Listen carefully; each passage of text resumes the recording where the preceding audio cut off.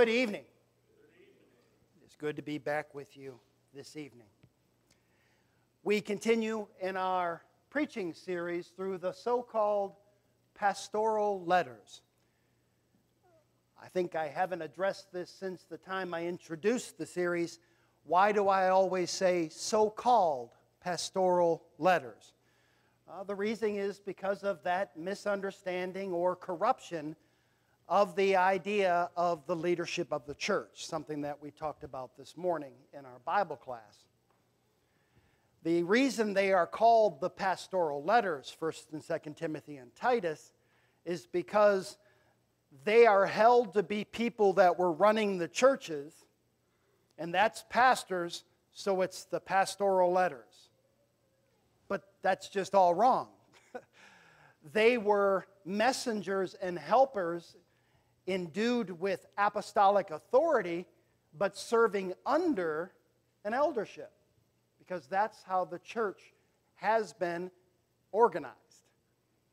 And the word pastor is simply the Latin translation of the Greek word poimano that we find in the New Testament, which is the word shepherd, right? Remember, there's three words, right? The presbyteros, they are the older men, elders. There is the episkopos, episkopos. They are the ones who oversee. That's where you get the word overseer, and the word bishop derives from that. And then there are the shepherds, the poimanos, which in Latin, the pastors. So, pastoral series, just because that's how they're popularly known, not because we think Timothy or Titus were pastors. Clear? All right. We continue. We are studying these because of their great importance. Obviously, everything in Scripture is important, but Paul was such a powerful writer and advocate of our Lord and of the kingdom we are blessed to be a part of. And these are the three last letters of Paul, in chronological order. The way they appear is the way we are studying it. We talked about 1 Timothy. We are now in Titus, and then we will turn to 2 Timothy. We talked about the general themes for each one of these books. 1 Timothy, the theme is protect the doctrine. The overall theme of Titus is practice the doctrine. And the overall theme of 2 Timothy is preach the doctrine. We've done 1 Timothy, all 6 chapters, and read it. And now we go to the last chapter of Titus. If you want to go ahead and turn to Titus, the 3rd chapter. Titus chapter 1, our homily was the man and the mission. Talked about who Titus was, beloved son of Paul, and a mover and shaker in the book of Acts, even though he's never mentioned by name. The mission, he was left on Crete, the island of Crete, to set in order the things that were lacking. And we kind of did a preview when we did chapter 1, looking at chapter 3, where we see it was a temporary mission, not an extended mission like Timothy in Ephesus. So, the man and the mission, to set things in order. Chapter 2, we talked about the exhortations and the whys, or the reasons for their exhortations. He was commanded to give exhortations to the older men, to the older women, to the younger women, to the younger men. He was to give exhortations to himself. He was to give exhortations to bondservants and all who would be Christians. And now, chapter 3. And our homily is very similar to another one we've had. There are things to affirm, and there are things to avoid. And then he will close the letter. So, things to affirm, verses 1 through 8. Verse 1, remind them to be subject to rulers and authorities, to obey, to be ready for every good work. Remind them to be subject and to obey the rulers and authorities. Now, there is debate among commentators and among others. Who are the rulers and authorities they are to subject themselves to and to obey. Because there are times in the letters, in 1 Thessalonians chapter 5 and in Hebrews chapter 13, where Christians are commanded to subject themselves and obey the eldership, our spiritual leaders. But there are also times when Paul wrote about the fact that we have to subject ourselves and obey the secular authorities. Think of Romans chapter 13, verses 1 through 7. Think of 1 Peter chapter 2, the end of that chapter. So which is it? Are these religious or secular leaders and authorities? And I say, yes. I think it's aimed at the secular authorities and rulers, but it applies to both. Remember, we are to be subject.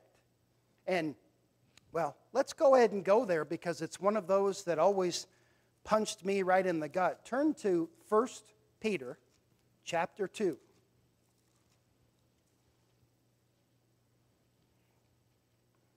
Verse 13. 1 Peter 2 and verse 13. Therefore, submit yourselves to every ordinance of man for the Lord's sake, whether to the king as supreme or to governors. Okay, every ordinance, what does that mean? That means we must obey the ammunition that, no, not that kind of ordinance. It means every law and every statute. Well, I wonder what that could mean, brethren. What could that mean? Surely that has nothing to do with the ridiculous speed limit on Franklin here by the church. Or crossing that bridge. Or beyond the bridge where you've got a cemetery on one side. Why am I not doing 45 miles an hour here? Well, there's this white sign that says 25. Well, that's ridiculous. Submit yourself to every ordinance. I wonder what that could mean. Brethren, I don't like that command of our Lord's. When I lived in New York, shortly after getting there was a July 4th event. And the brethren said, you got to come over, we're going to set off fireworks. And I said, no, you're not. Why not? Because we live in a pathetic generation that, let me take that back, because they're illegal. Unless you're talking about getting the whole church together to do a bunch of worms or run around with sparklers, what are we doing? No, I got some stuff from Tennessee. Well, submit yourself to every ordinance. Well, that's ridiculous, Rick. I agree. Brethren, why can't I buy lawn jarts? Did anybody here grow up playing with lawn jarts? Did anybody here somehow hurt yourself with lawn? Well, I guess I shouldn't. You could hurt yourself, especially some of the ways we used to play. But every ordinance. Notice we're not to subject ourselves to every ordinance that we agree with. So here's where the funny becomes real. If Jesus is our Lord, we subject ourselves. And if not. I'm preaching hard to Rick right now. Not Rick Weaver, Rick McCurdy. Though, I guess it's good for him too. Subject yourself to the rulers is what Titus was to remind them to do. It's difficult. The to be ready for every good work, not sure if that's tied together with the rulers or authorities or the next verse. I think it's tied to the next verse. In verse 2, he is to remind them, the brethren, to speak evil of no one, to be peaceable, gentle, showing all humility to all men. So the first thing is they are to subject themselves to the authorities. The second thing is they are to practice the Christian character. And what is that? Spelled out right there. Ready for every good work, speaking evil of no one, being peaceable, remember, as much as in you. Live peaceably with all men. Gentle, showing all humility to all men. Kind of just a condensed version of Romans 12, 9 and following. So The things that he is to affirm, to preach and teach and reinforce is subject yourself to the authority and be Christian. Act like a Christian. What's the overall theme of this book? Practice this doctrine. Don't just know it. Verses 3 through 8, the why. There's two exhortations. Submit yourself to all the governing authorities. Why? They're a bunch of wahoos. He's going to give the why now. Why should I try to be peaceable when people are trying to be so aggressive with me and have such enmity? Here's the why. And brethren, I appreciate the Bible always telling us the whys, because I ask why, okay? I want to know because I don't like it. It's not my natural instinct. Why would I do this? It's going to be hard for me to do that. For we ourselves were also once foolish, disobedient, deceived, serving various lusts and pleasures, living in malice and envy, hateful, and hating one another. That's who we used to be. But look what God did. Verse 4. But when the kindness and the love of God our Savior toward men appeared, not by works of righteousness which we have done, but according to His mercy He saved us, through the washing of regeneration and renewing of the Holy Spirit, whom He poured out on us abundantly through Jesus Christ our Savior. That's what He did. We were disobedient, foolish, deceived, serving various lusts and pleasures, living in malice and envy, hateful people, hating one another. And that is what God did for us. Hopefully it reminds you of that Romans passage of who we are, who we were, and yet look what God did. He says, the love of God our Savior toward man appeared. Do you remember back in chapter 2? For the grace of God that brings salvation has what? Has appeared to all men, teaching us how to access that grace of God. What else did He do? He saved us through the washing of regeneration. Certainly after this morning's sermon, hopefully we understand what that is talking about. We are washed, our sins washed away in baptism, and we are regenerated, right? There was an old man, but now it's a new man, born again, born from above. And by the renewing of the Holy Spirit. Maybe better by saying the renewing by the Holy Spirit. It's not like the Holy Spirit was run down and they had to renew Him, right? We have been renewed by the Holy Spirit. Then why does this say whom we've received? Well, because we couldn't be with the Holy Spirit when we were in our sin. But through that washing of regeneration, now we're able to have fellowship with God and the Holy Spirit. So we're able to receive Him. And we are truly refreshed and renewed. Also, that concept of the renewing of the Holy Spirit. Hold your place there and turn to Colossians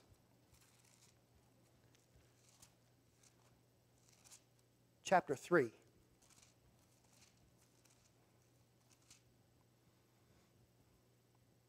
The renewing of the Holy Spirit. Look at verse 10. We don't have the old man anymore. Chapter 3 and verse 10 of Colossians. We have put on the new man who is renewed in knowledge. Who gave us this knowledge? We have it by way of the Holy Spirit. Turn to Ephesians chapter 4. Same message, all from the same author. Beginning in verse 22, so that you put off concerning your former conduct the old man, which grows corrupt according to the deceitful lusts, which he just talked about who we were in verse 3. Verse 23, and be renewed in the spirit of your mind. It all ties together.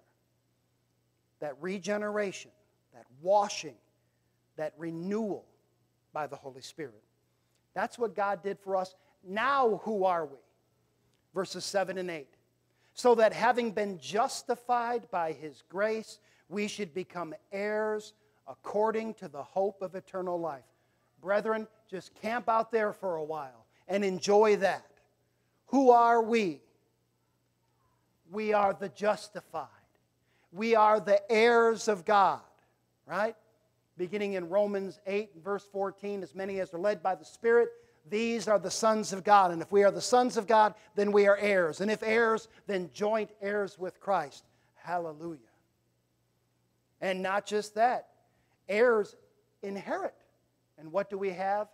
Our hope, biblical hope of eternal life. The difference again, hope, worldly hope is I wish. Biblical hope is earnest expectation from a God who cannot lie. Verse 8, what else are we? This is a faithful saying, and these things I want you to affirm constantly, so that those who believe in God, that's us, should be careful to maintain good works. These things are good and profitable to men. We have been washed, regenerated, renewed, justified, made heirs, so that's adoption, with that hope, which is surety of eternal life if we do our part. And what's our part? Maintaining good works. Because these things are good and profitable to men. I've shared this before and I will continue to share it with you. Good works are things that we do for other people that are good. I guess that's how words work. But they're also really good for us. If I go out of my way, case in point, Thursday, I'm going to drive to McCoy for some reason. Never been to McCoy, at least not on purpose. But I'm going to drive to McCoy, and I'm going to hurt my back and probably hurt my left big toe, moving a bunch of stuff. Why am I doing that? Well, because I'm going to help a brother and sister out, and that's a good work. But you know what I'm not going to be doing Thursday morning while I'm doing that? I'm not going to be sitting around wondering and worrying about, oh, poor little Rick, and all the things poor little Rick has to deal with, and oh, boo-hoo this and boo-hoo that. Why? Because I'm about the good works of the Lord, and I become free. And as our Lord said in another context, but it applies, truly it is more blessed to give than to receive. Good works. These things are good, and they are profitable to men. Not just the one receiving, but the one doing. The more we're like our Lord, the better. And that's the charge there in verse 8. This is a faithful saying. I was going to mention, remember that sermon? But I've written it, but I haven't given it yet, so never mind. It's coming in a week or two. But this is a faithful saying. These things I want you to affirm constantly. Just keep reminding them of this. Brethren, this is what we're supposed to do with each other. As iron sharpens iron, we're supposed to be doing this. Affirming the truth, the gospel message, shining the Christian character and encouraging and admonishing the Christian character in others, and back and forth, and that synergy makes us shine, and it is good and it is profitable. Things to affirm. Now, things to avoid. Verses 9 through 11. But avoid foolish disputes, genealogies, contentions, and strivings about the law, for they are unprofitable and useless. In contrast to the good works, which are profitable, these things are unprofitable.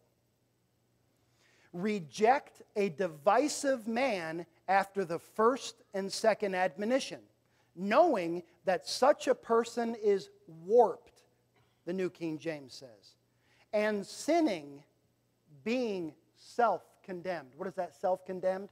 His actions and his words are condemning. They are showing his corruption. So, things to affirm we talked about. What things are we to be avoiding? Disputes and the people that cause them. Compare what we just read about these disputes. genealogies, contentions, strivings about the law, turn back to 1 Timothy chapter 1, verses 4 through 7. Paul warned Timothy, don't give heed to fables and endless genealogies, which cause, disputes, rather than godly edification, which is in faith. Now, the purpose of the commandment is love from a pure heart, from a good conscience, from sincere faith, from which some, having strayed, have turned aside to idle talk, disputes, desiring to be teachers of the law, understanding neither what they say nor the things which they affirm. There's that same word. Look at verses 19 and 20. You, Timothy, have faith and a good conscience, which some, having rejected, concerning the faith, have suffered shipwreck, of whom are Hymenaeus and Alexander, whom I delivered to Satan, that they may learn not to blaspheme. Turn to chapter 4 of 1 Timothy, the first 3 verses. Sad words there in verse 1. Now the Spirit expressly says that in latter times some will depart from the faith, giving heed to deceiving spirits and doctrines of demons, speaking lies and hypocrisy, having their own conscience seared with a hot iron, forbidding to marry, commanding to abstain from foods which God created to be received with thanksgiving by those who believe and know the truth. Turn to Titus chapter 1. Turn to 2 Timothy chapter 3. But know this, that in the last days perilous times will come, for men will be lovers of themselves, lovers of money, boasters, proud, blasphemers, disobedient to parents, unthankful, unholy, unloving, unforgiving, slanderers, without self-control, and on and on and on. Turn to Titus chapter 1, verses 10, 11, and 14. Why was Titus to make sure and install an eldership of qualified men?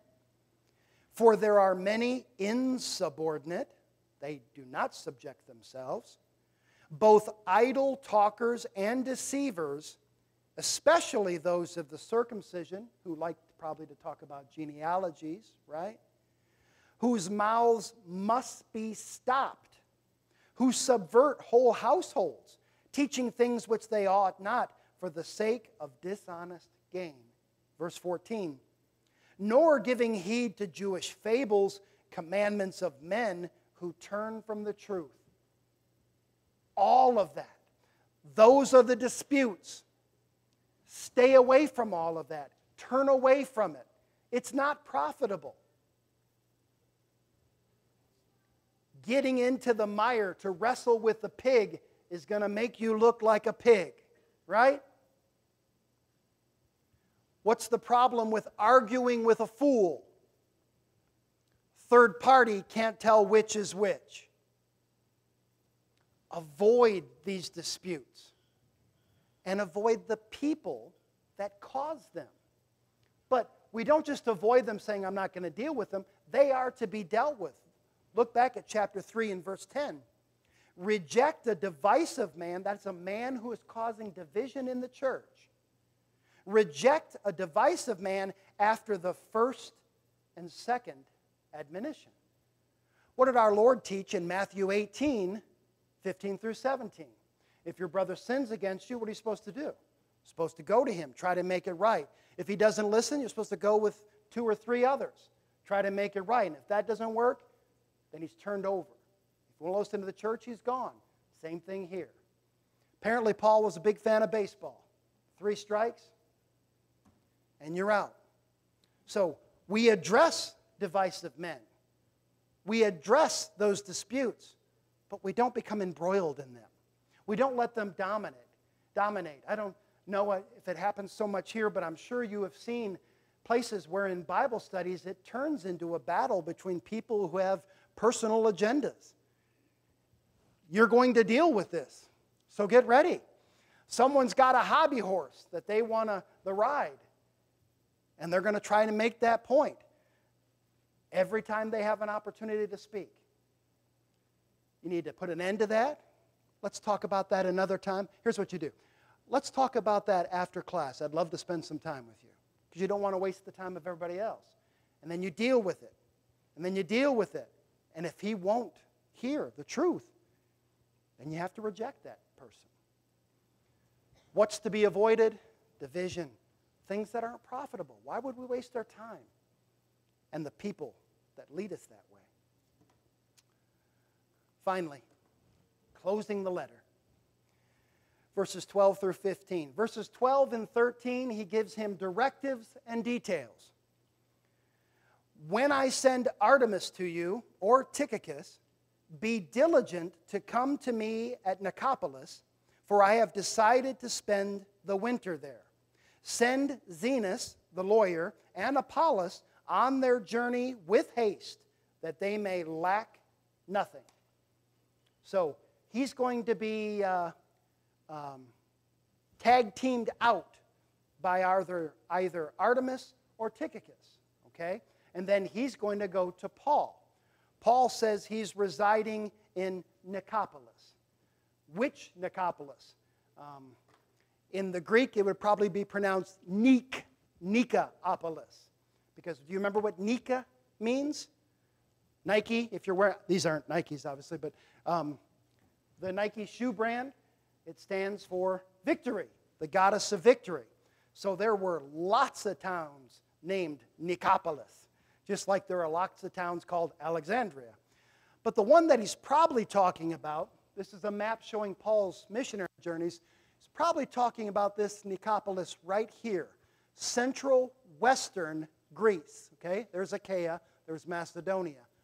That was the site of the great naval battle of Actium, where the forces of Augustus utterly defeated the forces of Antony and Cleopatra. That's probably where he's referring. That was a big deal at the time. So Paul says, I'm going to winter him or here. Titus is down here in Crete. Come see me when I send Artemis to you or when I send Tychicus.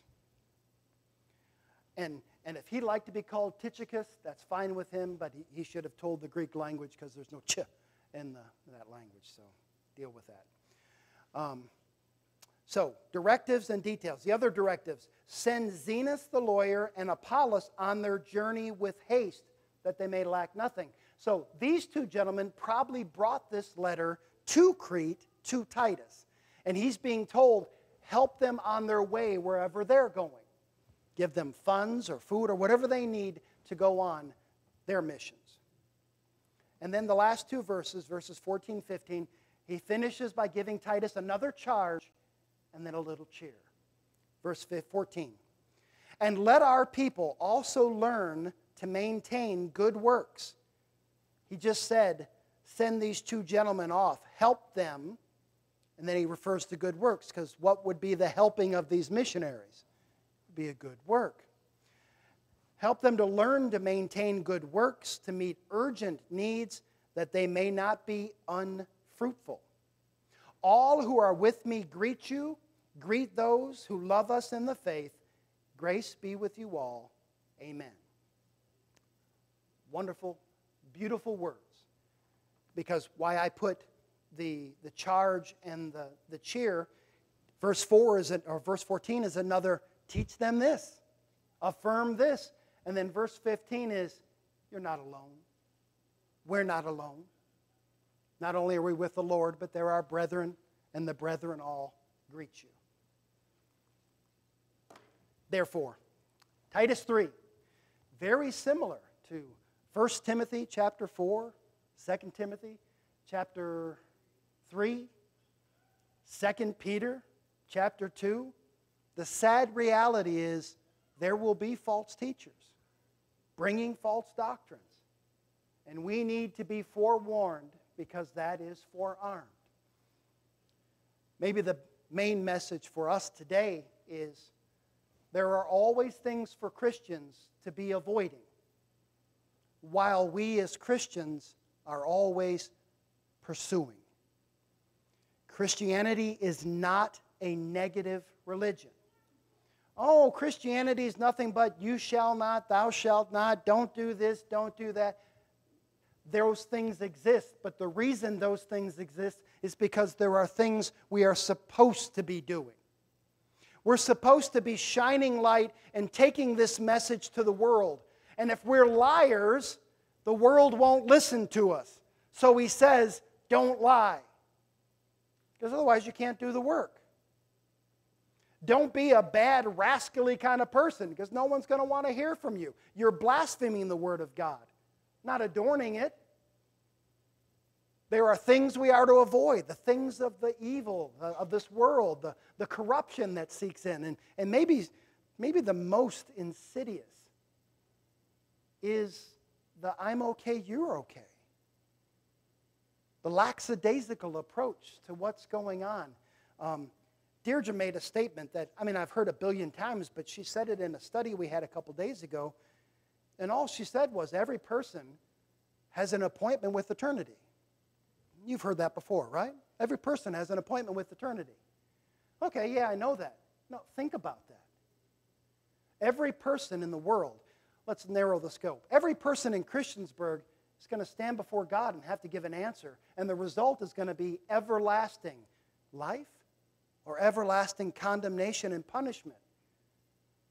Is this the population of Christiansburg I'm looking at right now? No. Well, then how is that going? It is not going well for so many. So let us not be satisfied with our own salvation, but think about what it really is all about. I'm not saying you got to go get a sandwich board and be out on the corner. That's probably not going to be profitable. It'd be really cool today. But I'm saying every interaction we have with someone else, we might be the only chance they have to see and hear Jesus.